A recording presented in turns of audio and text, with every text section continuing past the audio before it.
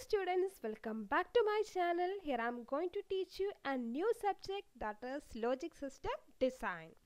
Basically this one is for the third semester BTech Computer Science and IT students of Kerala Technical University. So let's move to the course content.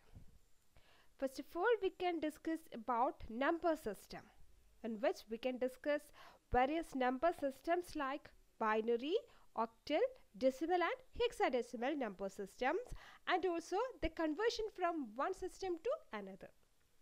Next we can consider Boolean functions and their manipulations.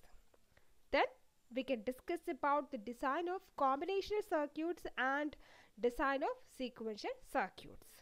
Combinational circuit design include the design of adders, code converters, decoders, etc.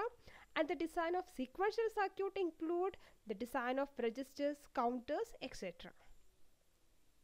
Okay, then we can discuss various algorithms for performing addition and subtraction over numbers which are represented in either binary or in BCD form.